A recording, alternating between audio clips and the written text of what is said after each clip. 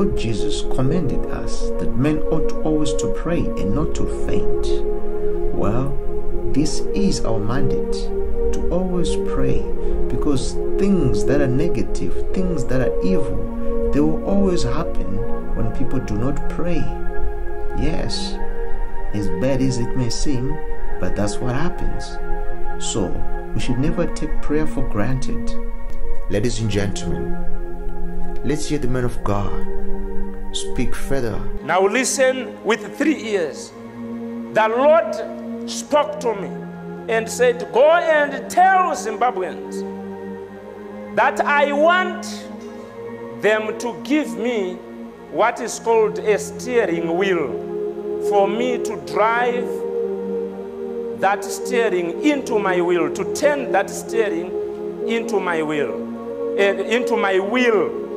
And he said, let them give me a horse to ride. And I said, what does that mean, oh God? And God said, it's the votes. Then I started seeing angels in ballot box, in those, what do you call those places where you go when you are voting inside? The polling station inside there, I don't know, that cubicle.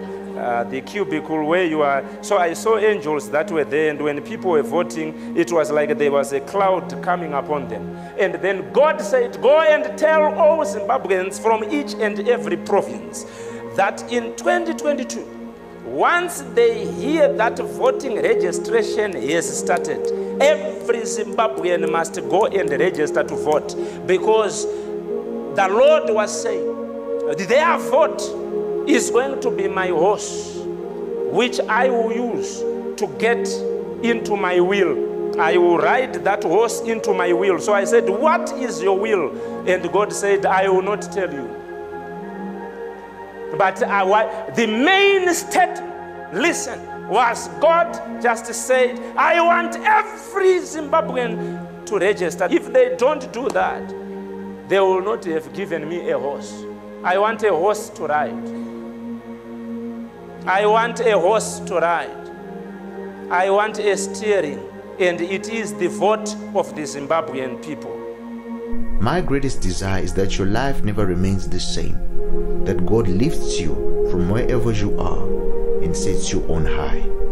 Always remember that God loves you and that you are special to Him.